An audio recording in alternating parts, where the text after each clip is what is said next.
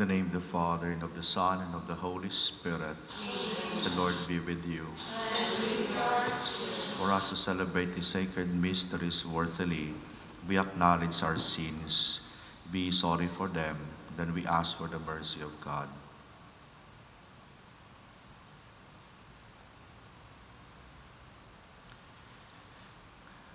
Lord, have mercy.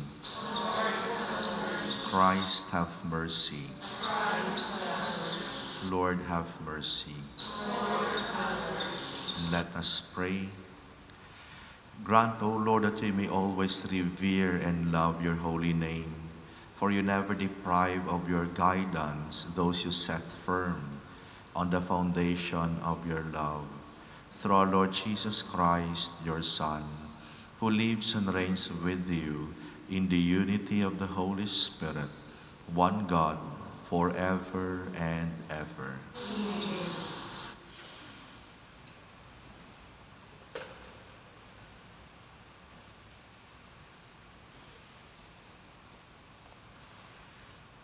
A reading from the book of Genesis. When Abram was 99 years old, the Lord appeared to him and said, I am God the Almighty. Walk in my presence and be blameless. God also said to Abraham, on your part, you and your descendants after you must keep my covenant throughout the ages. This is my covenant with you and your descendants after you, that you must keep. Every male among you shall be circumcised. God further said to Abram, as for your wife Sarai, do not call her Sarai. Her name shall be Sarah. I will bless her, and I will give you a son by her. Him also will I bless. He shall give rise to nations, and rulers of peoples shall issue from him. Abram prostrated himself and laughed as he said to himself, can a child be born to a man who is 100 years old? Or can Sarah give birth at 90? Then Abram said to God, let but Ishmael live on by your favor. God replied, nevertheless, your wife Sarah is to bear you a son, and you shall call him Isaac. I will maintain my covenant with him as an everlasting pact, to be his God and the God of his descendants after him. As for Ishmael, I am heeding you. I hereby bless him. I will make him fertile and will multiply him exceedingly. He shall become the father of 12 chieftains, and I will make of him a great nation. But my covenant I will maintain with Isaac, whom Sarah shall bear to you by this time next year. When he had finished speaking with him, God departed from Abram. The word of the Lord. See how the Lord blesses those who fear him. See how the Lord blesses those who fear him. Blessed are you who fear the Lord, who walk in his ways. For you shall eat the fruit of your handiwork. Blessed shall you be and favored. See how the Lord blesses those who fear him. Your wife shall be like a fruitful vine in the recesses of your home, your children like olive plants around your table. See how the Lord blesses those who fear him. Behold, thus is the man blessed who fears the Lord. The Lord bless you from Zion. May you see the prosperity of Jerusalem all the days of your life. See how the Lord blesses those who fear him. Alleluia, alleluia. Christ took away our infirmities.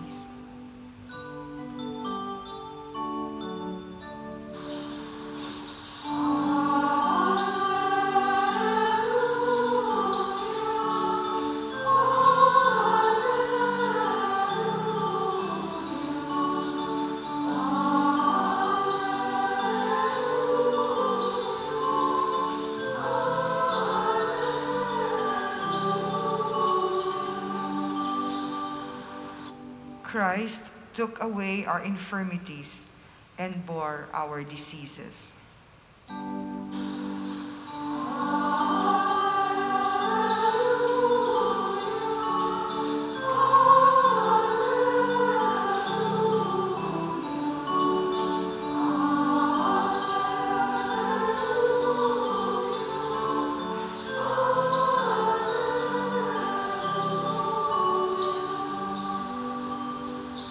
The Lord be with you. Reading from the Holy Gospel according to Matthew. When Jesus came down from the mountain, great crowds followed him. And then a leper approached, did him homage, and said, "Lord, if you wish, you can make me clean." He stretched out his hand, touched him, and said, "I do will it, be made clean." His leprosy was cleansed immediately. Then Jesus said to him, "See that you tell no one, but go show yourself to the priest and offer the gift that Moses prescribed. That will be proof for them." The Gospel of the Lord.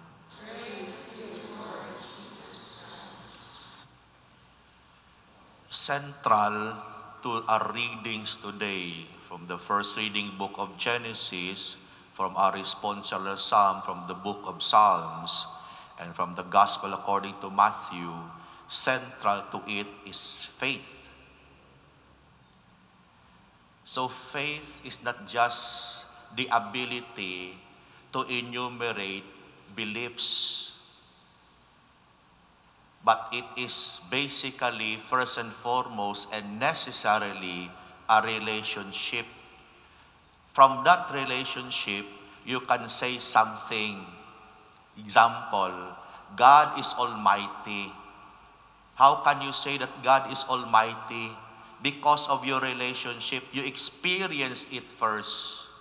Then you have said, God is Almighty. So whatever beliefs that we receive from our forefathers, from the early Christians and from the apostles, these are all based from their experiences.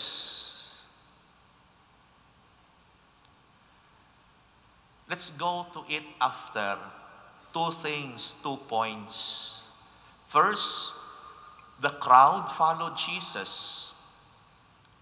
But when he healed the leper, he told the leper, "Don't tell anyone." This would be our second part to talk about. Our first part is this, that Jesus, he chose to heal the man, the leper. He chose it. See, I do will it. My dear friends, this is the will of God. God wanted to touch the most damaged parts of our life. There is no condition or precondition. God does not demand, be clean first before you come to me. Be good first before you come to me. Dapat buot ka, antes ka magpalapit sa akon.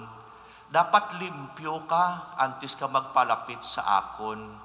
That's not the way of God. No. God wanted to touch the most damaged parts of our life. He wants to see you as you are, not as you must be and could be and should be. That would follow later on. But first and foremost, kung ano kasubong, palapit ka sa iya. Just be honest. Just come to Him if you need a healing. That's why nagpalapit ka gani, kay may damage ka.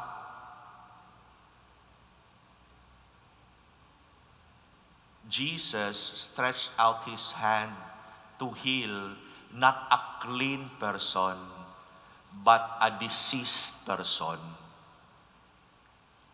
To clean. So Jesus wanted also to enter into you and me. to enter fully in the darker areas of our experiences. Gusto yan na magsulod. Because God embraces us with lights and shadows in life. Amo na ang Diyos. He will embrace the lights and shadows in you because through embracing, we feel secure, and that's the start of the healing process. The light would become brighter and the shadows would cease little by little. It would turn from shadow to light. Allow God to embrace you as who you are. Come to Him as who you are. You come to Him not because you are good. You want to be good. You come to Him not because you are perfect. You want to be perfect. That's why you come to Him. So we have shadows. But don't worry. God approves, allows the integration of light and shadow in our life. He will be the one. Allow Him to change that shadow into light and to let that light shine brighter in you. That is the work of God, to cleanse us. It is not our work. Our work is to preserve what God cleansed.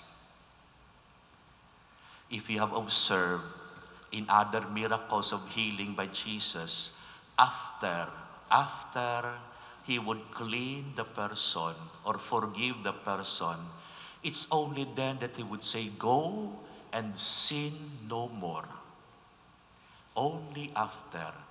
That is our work, to preserve what He cleansed. The cleansing is God's work. It is not our work. But to preserve what He cleaned, that is already our responsibility.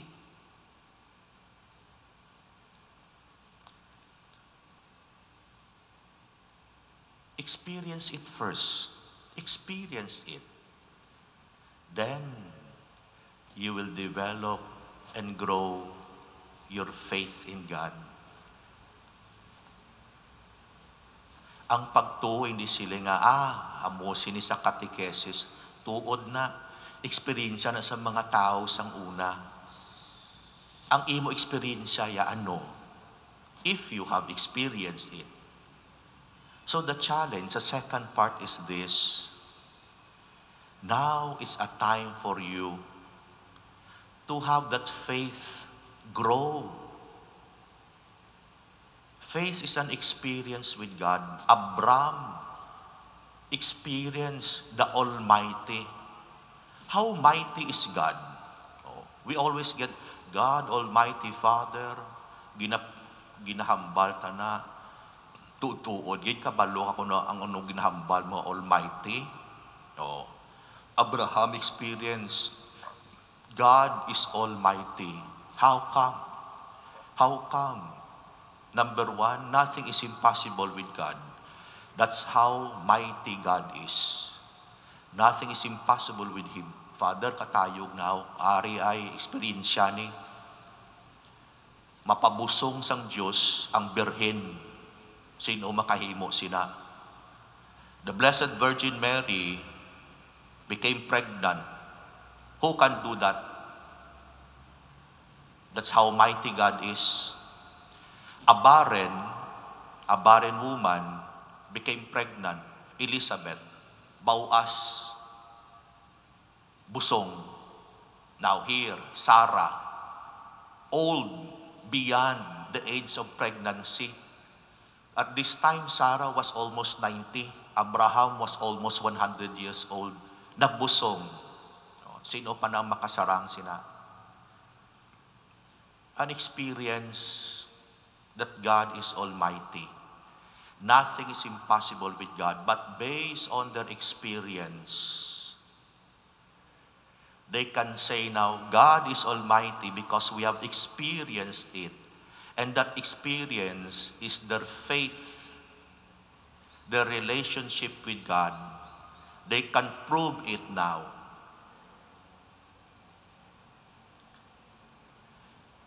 Our responsorial psalm tells us the blessings that would come to a person who is faithful, full of faith. If Abraham was blessed with family, with fortune, and being a blessing to nations, the book of Psalms says, how blessed are those who are faithful to God. Fear of the Lord is an experience of faith. To fear God means to acknowledge properly that God is Almighty, and also acknowledging you, yourself, that you are mightylessness. You are nothing, and God is everything. That is fear of the Lord. And you come to Him because nothing is impossible with Him. That is experience, and that is faith.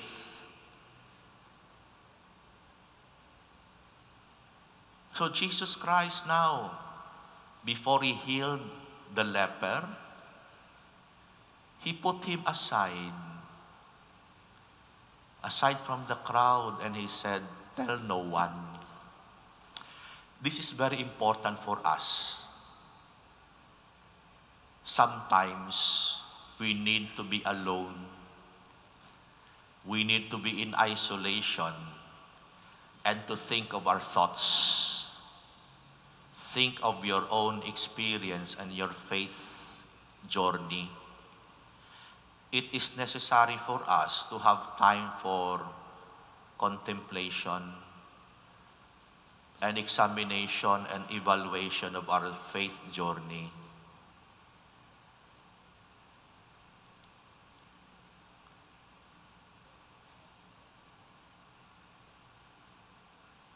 We are living in a world with overloaded information.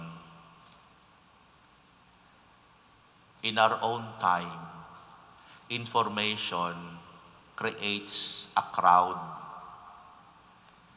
In the time of Jesus, talking gathers a crowd. Basta may istorya ka, damo yun ka palapit mamati. Labi na kung kutso-kutso, gadamo pag inyang telefon mo. Damo ka telefon basta binutig na gani ka kutso-kutso. Damo na yun, we call them crowd. Maniningad. But nowadays, it's overloaded information.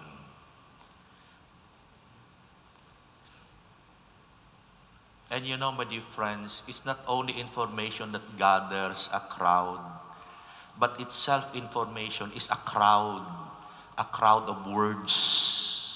Damo nang overloaded kita. Gaalalawas, hindi mo na ma-handle ang mga words sa imo ulo. Overloaded na.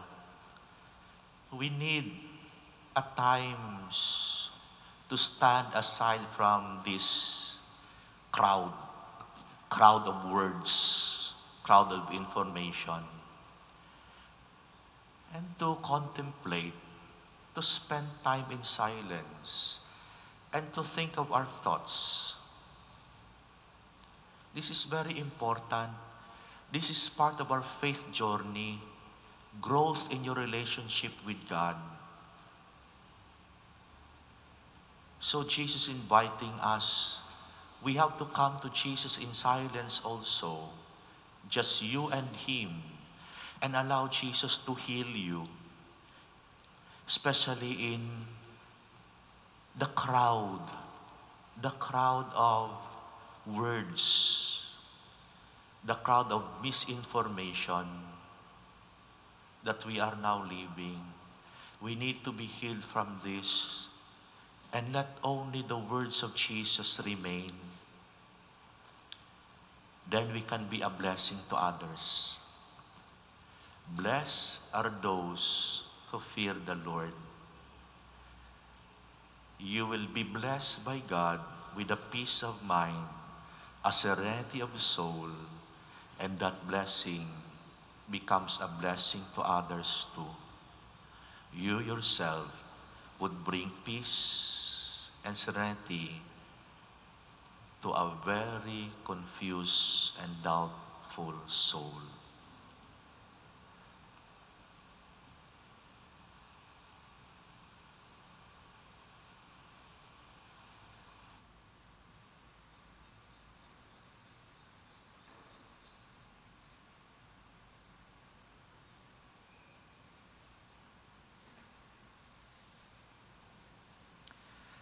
Like the leper in the gospel who cried out for healing, we now approach our Heavenly Father with confidence that our prayers will be answered. Lord, restore us with your grace. That the Church may never fail in its duty of welcoming the marginalized and those excluded from society, let us pray to the Lord. That the Lord may guide those involved in medical research in finding remedies for incurable diseases, let us pray to the Lord. That our community may reach out with love and care to people ignored by society, let us pray to the Lord. That the sick, the deprived, and the lonely may find support from their Christian brethren, let us pray to the Lord. That those who died in Christ may be received in the Lord's kingdom, let us pray to the Lord. We also raise to God in silence prayers and petitions of people whom we promise to pray for.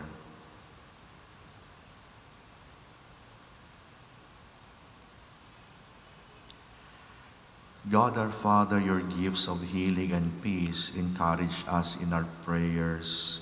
Grant that we seek in faith through Christ our Lord.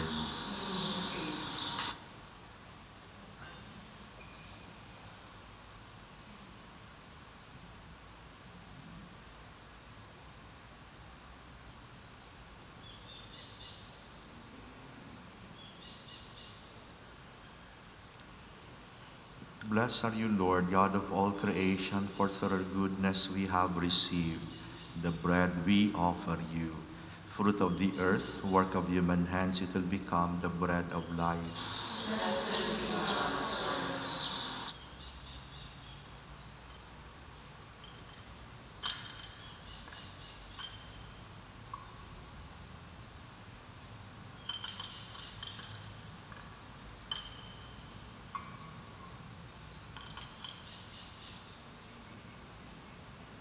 Blessed are you, Lord, God of all creation, for through your goodness we have received the wine we offer you. Fruit of the vine, work of human hands, till become our spiritual drink.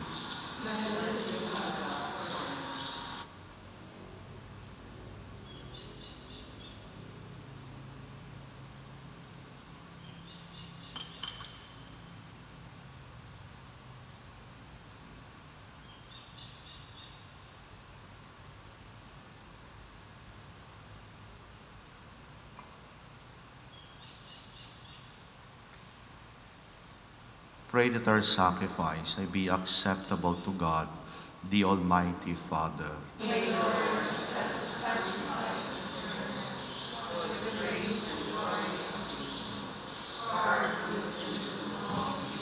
And receive, O Lord, the sacrifice of consolation and praise, and grant that cleansed by its action, we make offering of a heart pleasing to you through Christ our Lord.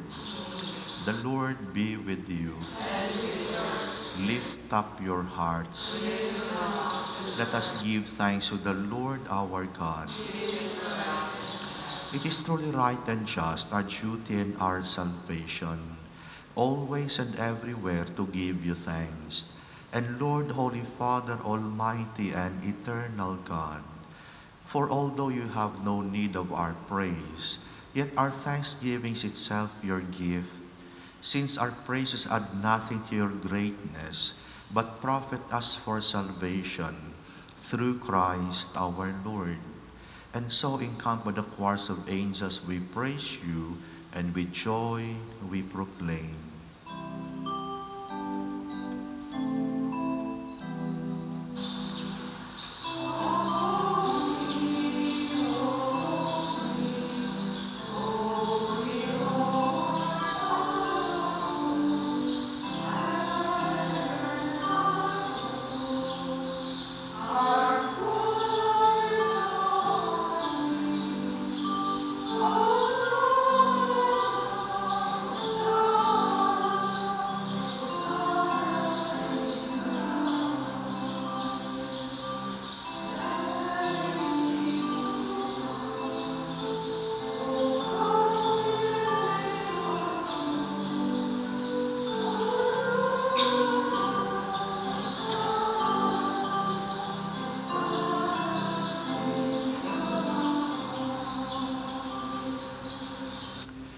And you are indeed holy, O Lord, the fount of all holiness.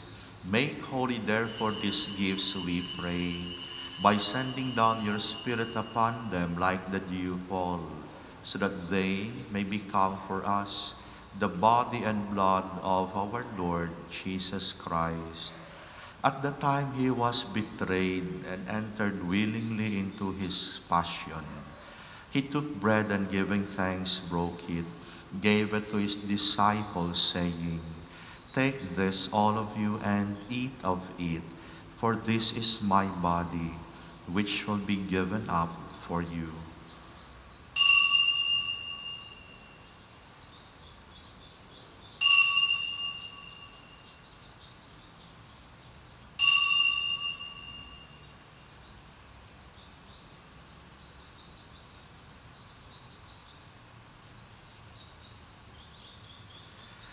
In a similar way, when supper was ended, he took the chalice and once more giving thanks, he gave it to his disciples, saying, "Take this, all of you, and drink from it, for this is the chalice of my blood, the blood of the new and eternal covenant, which will be poured out for you and for many, for the forgiveness of sins. Do this in memory of me."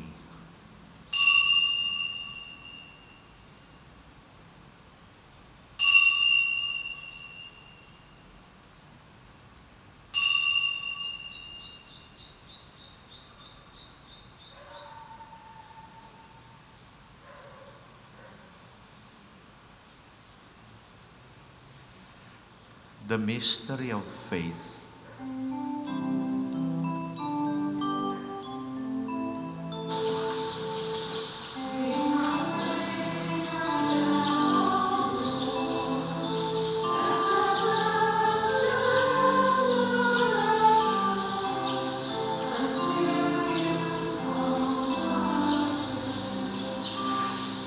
And therefore, as we celebrate the memorial of his death and resurrection, we offer you, Lord, the bread of life and the chalice of salvation, giving thanks that you have held us worthy to be in your presence and minister to you.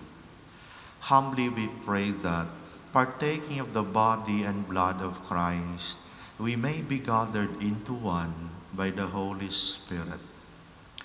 And remember, Lord, your church spread throughout the world. Bring her to the fullness of charity, together with Francis our Pope, Patricia our Bishop, and all the clergy. Also remember our brothers and sisters who have fallen asleep in the hope of the resurrection. and all who have died in your mercy, welcome them into the light of your face. Have mercy on us all, we pray, that with the Blessed Virgin Mary, Mother of God, Blessed Joseph, her most chaste spouse, the blessed apostles with Saint Sebastian, Saint Zélie and Louis Martin, Saint Therese of the Child Jesus, and all the saints who have pleased you throughout the ages, we may merit to be co-heirs to eternal life, may praise and glorify you through your Son, Jesus Christ. Through him, with him, and in him, O God, Almighty Father, in the unity of the Holy Spirit, all glory and honor is yours forever and ever.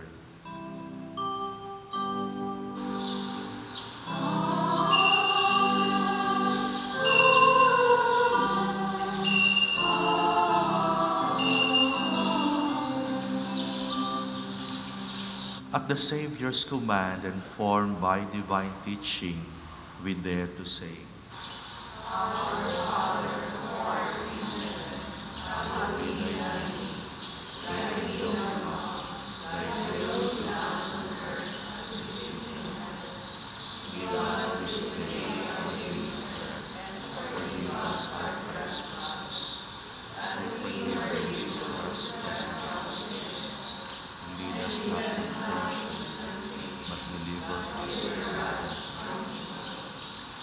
Deliver us, Lord, we pray, from every evil. Graciously grant peace in our days, that by the help of your mercy be always free from sin, safe from all distress, as we await the blessed hope, the coming of our Savior, Jesus Christ.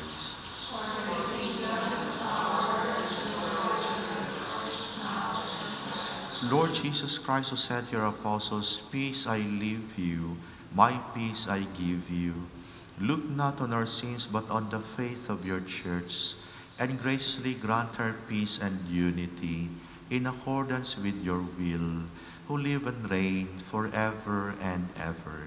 Amen. Peace of the Lord be with you always. And with yours. Now offer each other the sign of peace.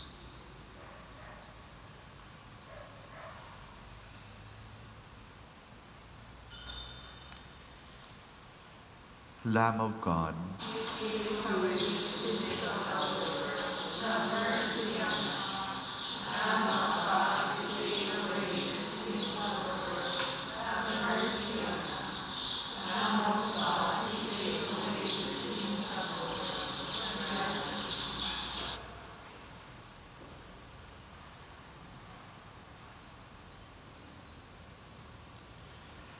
behold the Lamb of God, behold him who takes away the sins of the world. Blessed are we who are invited to the supper of the Lamb. Lord, I am not worthy you should enter under my roof. Only say the word, my soul shall be healed.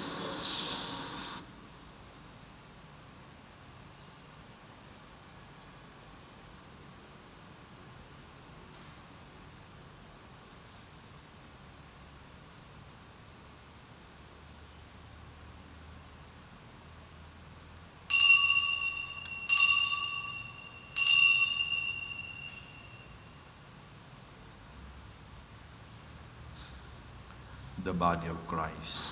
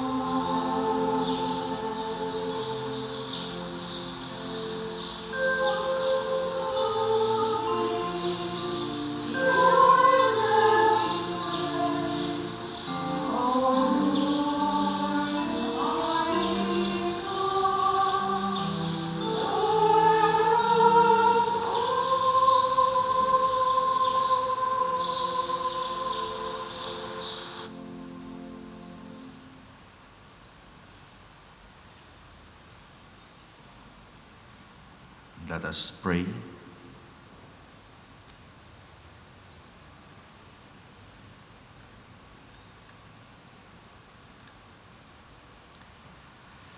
Renewed and nourished by the sacred body and precious blood of your Son, we ask of your mercy, O Lord, that what we celebrate with constant devotion may be our sure pledge of redemption. Through Christ our Lord. Oratio Imperata on the threat from COVID-19. God our Father, we come to you in our need to ask your protection against the COVID-19 that has disturbed and even claimed lives. We pray that you guide the people tasked to find cure for this disease and to stem its transmission. Protect the medical experts that they may minister to the sick with competence and compassion. We pray for those afflicted. May they be restored to health soon. Protect those who care for them. Grant eternal rest to those who have died. Give us the grace in these trying times to work for the good of all and to help those in need. We implore you to stop the spread of this virus and to save us from our fears. May the outpouring of your blessings on the 75th year foundation anniversary of Carmel obtain for the human family the healing graces and strength of faith so needed, and that a renewal of relationship with God through prayer change our hearts and lives for the better. Grant all these through our Lord Jesus Christ, your Son, who lives and reigns with you in the unity of the Holy Spirit, one God, forever and ever. Amen. We fly to your protection, O Holy Mother of God. Do not despise our petition in our necessities, but deliver us always from all dangers. O glorious and blessed Virgin. Amen. Our Lady, help of all Christians and health of the sick. Pray for us. Saint Joseph. Pray for us. Saint Raphael the Archangel. Pray for us. Saint Sebastian. Pray for us. Saint Roch. Pray for us. Saint Lorenzo Ruiz. Pray for us. Saint Pedro Calungsod. Pray for us. The Lord be with you. God bless you, the Father, the Son, and the Holy Spirit. The Mass is ended. Go glorify the Lord by your life.